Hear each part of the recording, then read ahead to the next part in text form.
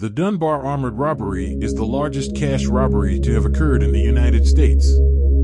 On September 12, 1997, 6 men robbed the Dunbar armored facility in downtown Los Angeles, California, of $18.9 million. The robbers consisted of 6 men. The leader was Alan Pace. He worked as a safety inspector for the company, so he knew all the ins and outs to the facility.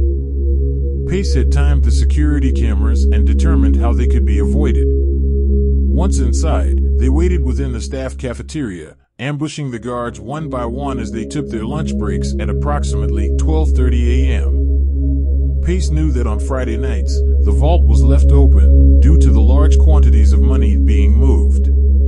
Rushing the 2 vault guards, the robbers managed to subdue all employees with duct tape before they could signal any alarms and did not fire a shot. In 30 minutes, the robbers had loaded $18.9 million into a waiting U-Haul truck. The police immediately realized it was an inside job and closely examined Pace due to his recent firing, but could find nothing.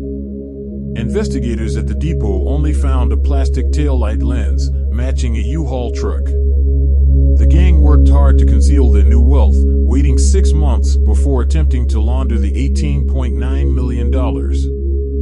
Alan Pace, initially claiming innocence, was arrested and sentenced to 24 years in prison on April 23, 2001, and was incarcerated at a federal correctional institution in Safford until his release on October 1, 2020. Please like the video and subscribe to the channel.